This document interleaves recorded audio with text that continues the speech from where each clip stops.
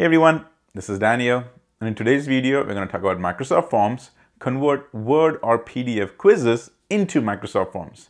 Now, this was announced around the June of 2022, so that was last month, with a very specific disclaimer that this is only allowed or currently available for the education tenants.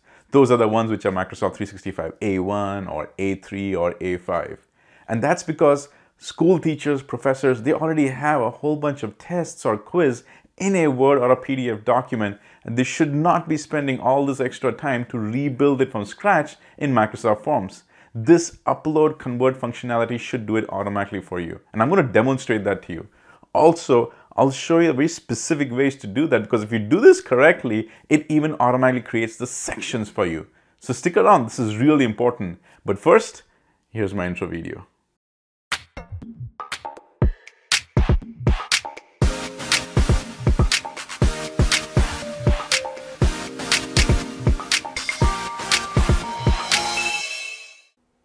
So let's get started.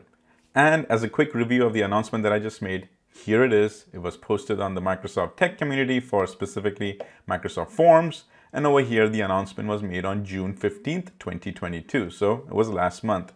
And as you scroll down over here under the FAQs, for additional FAQs, the first question which is asked is, when will this become available? The answer is, the new experience is rolling out to education customers. And what education customers really means is that when you actually go and take a look at the licenses, over there you will see for the education one, you have the Office 365 A1, A3, A5. These are the specific ones that they have.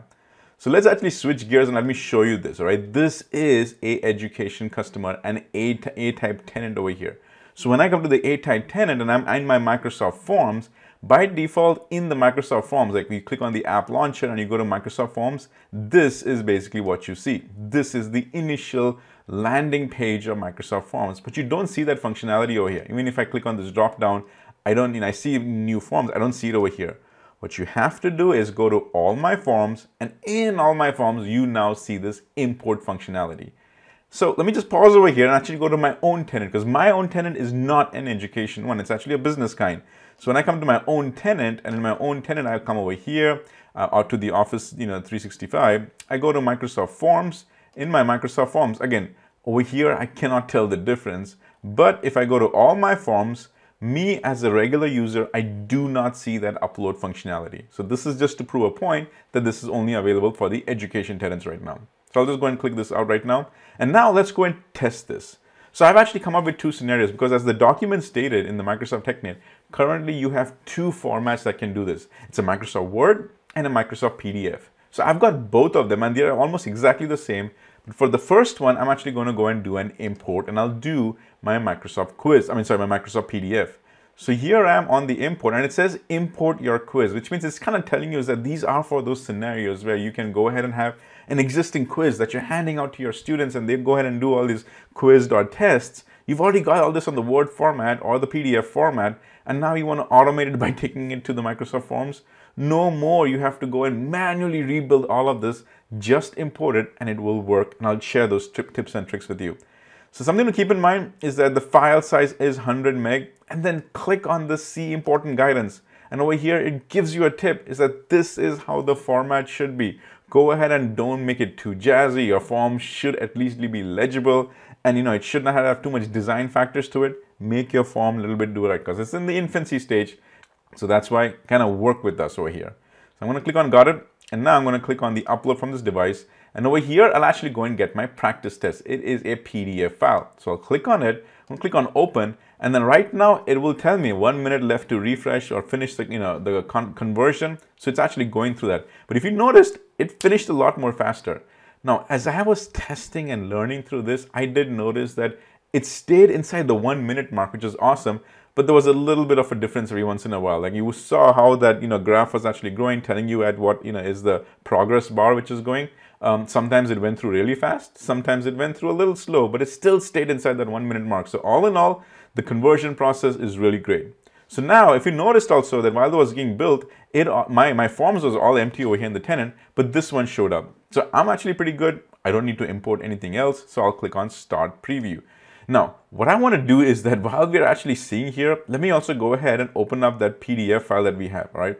So this is that PDF file that we are reviewing. This is what it looks like. Now, quick overview of this PDF file is, again, as that demo little section which I showed you about, what the form should be, this is very similar to it. This form was actually built by me to prove this demo, as I did in Microsoft Word, and I kept it very simple.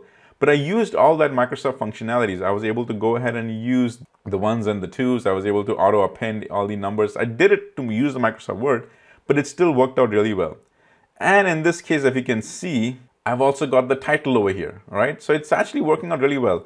Now keep this in mind that when I was doing it for this building over here, I intentionally tried to keep them on each and every page, but keep that in the back of your mind because I'll actually just come and explain more about how that does make a difference. So all in all, this was the form. This PDF file was the one that I uploaded. So now when I actually go back to my Microsoft Forms, you see that it has uploaded and a couple of interesting things have happened. It went ahead and actually grabbed everything. It says the practice test. This is for the English grammar. It automatically went and put all the sections in. I've got all the same functionality to actually go ahead and change the order of the questions. The ones which I put in as the 1, 2, 3, and then the ABC, it automatically came in as the radio functionality. See the ones over here? It automatically went and did it. Now, once it's imported over here, there's the additional things that I have to do. Well, the questions came in, the answers came in. I need to go ahead and say, hey, which one of this is actually the correct one? And so for that, I actually do need to come in and I got to go and say, okay, which one is the correct one, which is not the correct one, go ahead and add the answers to it. This is something that additionally I have to do because, hey, it is smart enough to actually go ahead and transition the form. It's not smart enough to know what you're thinking. You need to go and say which one of this is the correct answer and so on and so forth. But it did so much of the heavy lifting work for you by actually importing in the process, all right? But here, it went ahead and put it at section-wise, all of these other questions that I had from the questions that I did. Next, you are able to go ahead and manipulate this further as well, because it's not that it's hard-coded and then it's blocked because you didn't import it. It doesn't block it. So I can actually come to the theming section. I can go ahead and add some more theming functionality based on which coloring you want. You might have your own themes. You can go ahead and customize this to however you feel fit. You can go ahead and, add branching functionality, do it to sections. All of that you can still put in images. Designing pieces completely up to you. All right, so I showed you the basic import process. Now I want to share some tips and tricks with you to show how you can actually make this really perfect and make it smart enough to improve. And for that, I'm going to do some demos. So what we did was I have first then showed you that nice PDF file, but now I'm going to show you 2 Word documents. So the first one I'm going to intentionally open up is right over here. You see that this one has its title, but it doesn't have any of these other headings. Remember the headings one, the PDF file that I showed you, it had different headings, but this one just has the title. Now granted that I did go ahead and break this down into pages. Like I just made sure that these type of questions all fell under this one page. Then I was able to put a break, and I went and added some of these math functions. Then I went and put another break. Is Microsoft's Forms import process smart enough to understand this breakdown? Well, let's go and test it, all right? So I'm gonna now go and close this one. We'll go back into our Microsoft Forms. We're gonna actually close this one, and I'll come back into my My Forms section. I'll click on Import, click on the Upload section, and I'm gonna go and click on the correct one, which we just did, which was the Test No Headings. I'm gonna click on that, and I'll click on Open. Now it's going through the upload process. Actually, if you notice that the icon changed over here, the first one actually had the PDF one. This time we use Word, so it's saying Word to Forms. So keep that in mind that you only have these 2 options right now, PDF and Word. And it is completed. So I'm going to now click on Start Review. And in Start Review, this is all that we see. And if you notice, I didn't get my sections on the top. And just for you to quickly recap, I'm opening up that Word document again because this is what it is. It has the title on the top. It doesn't have any of the headings. It's just keeps going and going. Granted, I have the page breaks. It did not have any of the headings. And because the headings were not there, this thing became exactly one full form. See, no sections came in. Very important point for you to understand. So the takeaway from this one is that the heading 1 automatically translate as a sections over here. It is not the page breaks that does it.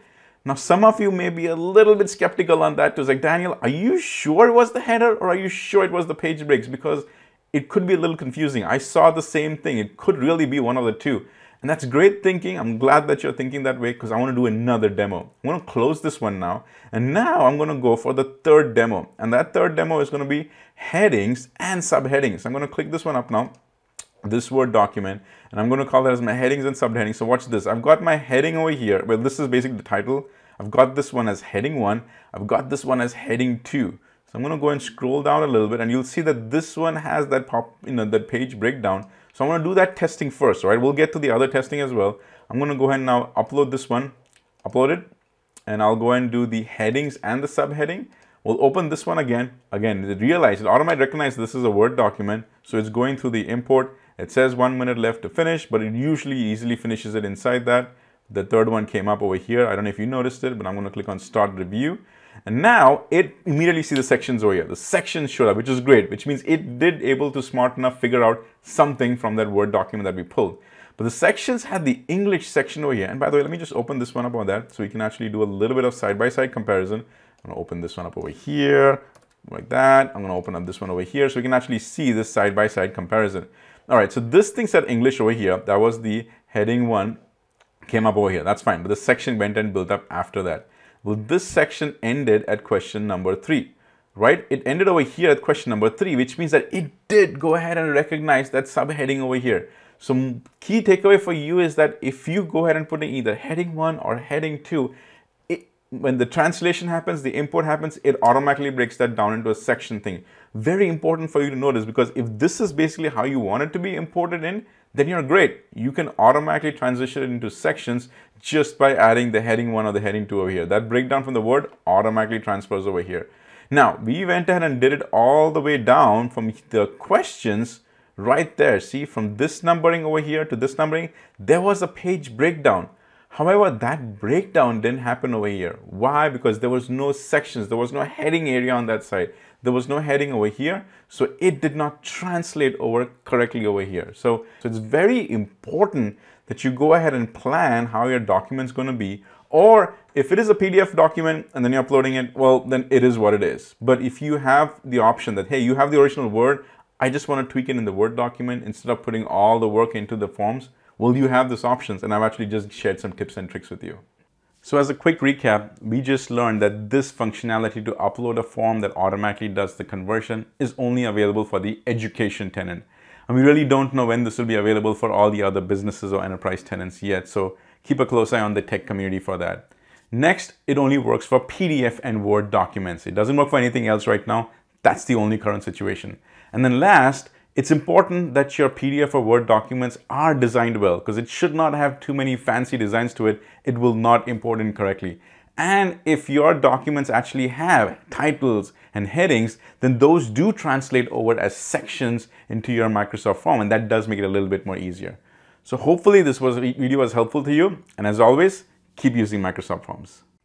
Hey everyone, hopefully you found this video useful. And if you did, can you help me help you?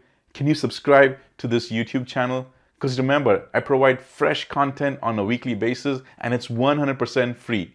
So if you have subscribed, thank you so much and pass the word. But if you haven't, subscribe, click on the bell notification and let the learning begin.